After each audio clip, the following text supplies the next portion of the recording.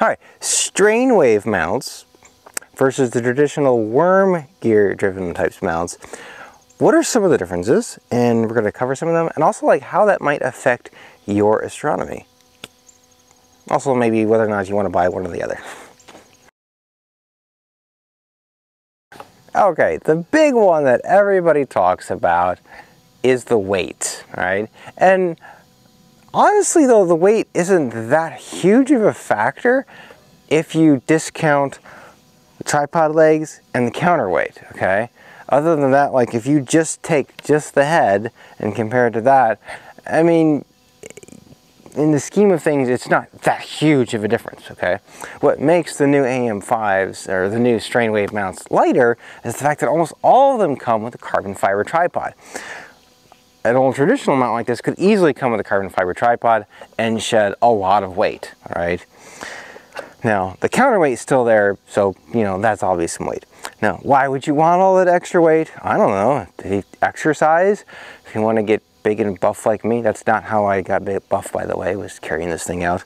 But a lot of guys, like the bigger mounts, they will put them on wheels and even push them out rather than carrying them, because, you know, these old traditional mounts do get quite heavy. Now, when I reviewed the AM5 that I kind of had in frame here a second ago, I talked about how it was the most windproof mount that I've ever used. And that is actually by nature because of the strain wave feature of the gears. Now, this guy here is worm gear driven, and because it's worm gear driven, yeah, there's always play in the gears. You can't have complete engagement on both sides of the teeth of the gear that basically moves this thing. And because of that, as you can see right here, there's always backlash, okay? In other words, when the telescope's going one way and then it changes direction and has to go back the other way, it has to take up the slack in those gears. In addition to that, when this thing is out here in the wind, that backlash can be blown around, so to speak. In other words, the wind can basically move this thing a long ways before it's actually stopped by the gears. Now, a strain wave mount like this guy here doesn't have the problem of backlash, because the gear is basically a big hollow ring that gets deformed by another internal ring as it essentially like engages the teeth of the outside ring.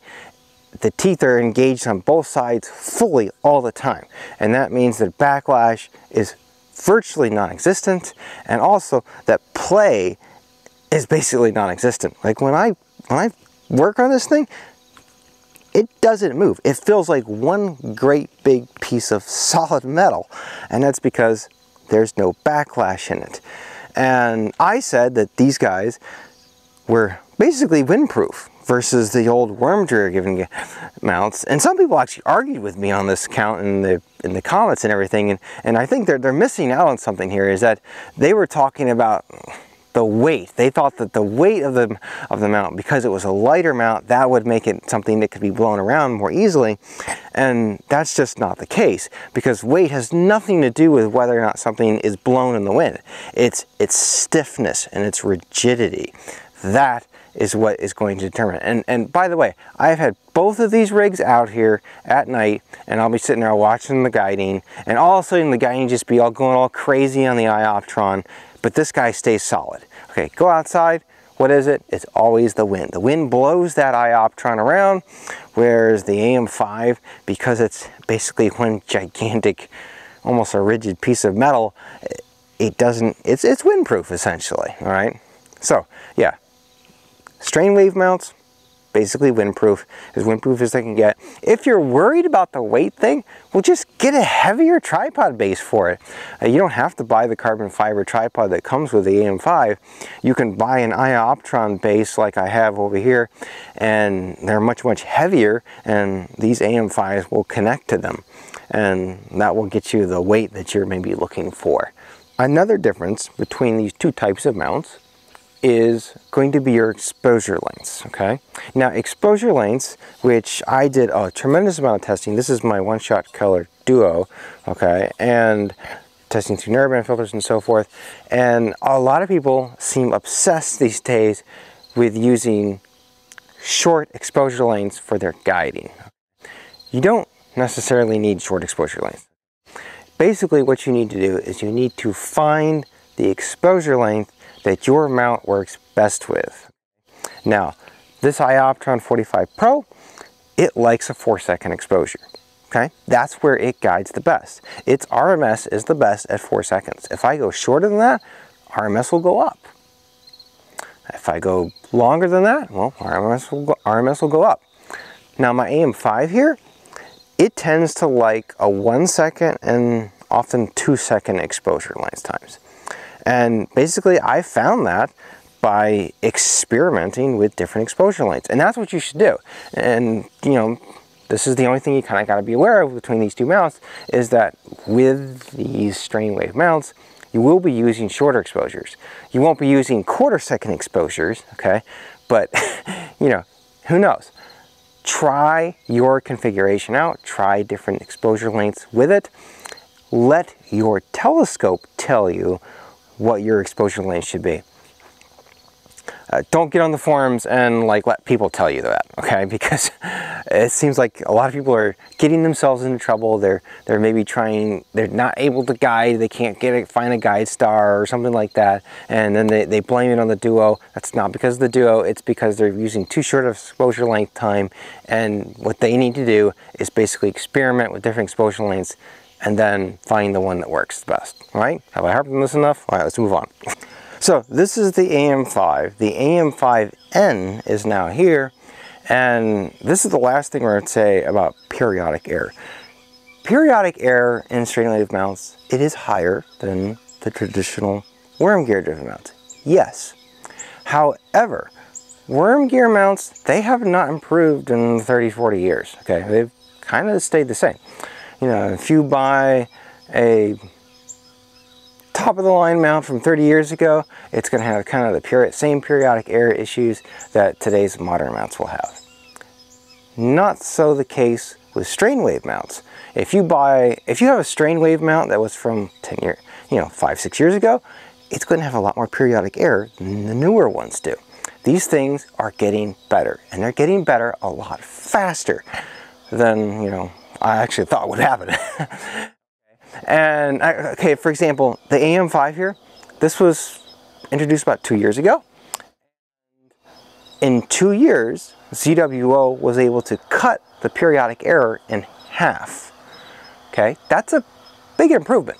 And what this means is that you can do longer exposures with the AM5N than you can with the older AM5. So if you're dealing with exposure length issues, well, with your guiding, you know, if you have an AM5N, you know, like I said earlier, try different exposure lengths, see what works with your mount. And what can we expect to see in the future? These aren't ever going to surpass traditional worm gear mounts because the nature of the design, they're always going to have some more periodic error in them. If you put the same amount of effort into manufacturing and machining a worm gear driven mount, it's going to have the same amount of it's going to have less periodic error than an AM5 or a strain wave mount would, you know, all other factors being equal, just because of the nature of the design. But these guys are going to improve, and they're going to improve a lot more, and so the gap is going to get closer.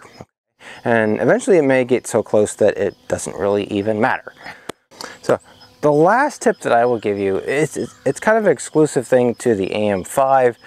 Now, the AM5, it comes with these rubber feet attached. They're screwed in.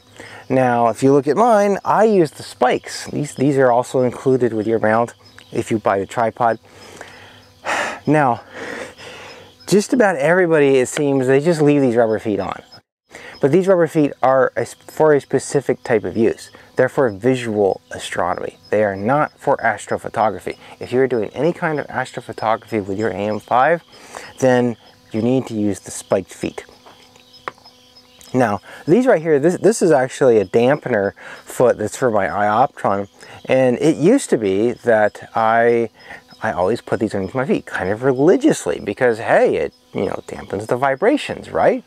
Well, when I did some experimenting, and I'll tell you a little fun story, is my son, this was his job, was putting these under the feet of the tripod as I set it down. He loved doing that back in the day, but I don't do it anymore. And that's because I did some side-by-side testing. A lot of it had to do with AM5 here. And when I did my side-by-side testing with rubber dampeners versus non-rubber dampeners, I found that for astrophotography, it was better to have as solid a connection with the earth as possible, and that meant metal onto pavement. All right, and hence the reason I used the spiked feet. So if you're doing astrophotography, use the spiked feet. If you are doing visual astronomy, that is what these are for, because when you're doing visual astronomy, you're always going to be kind of touching and bumping into, or maybe your eye is like right up to the eyepiece and it's making the whole thing vibrate a little bit. Well, these rubber feet will kind of absorb those vibrations and kind of lessen them a little bit.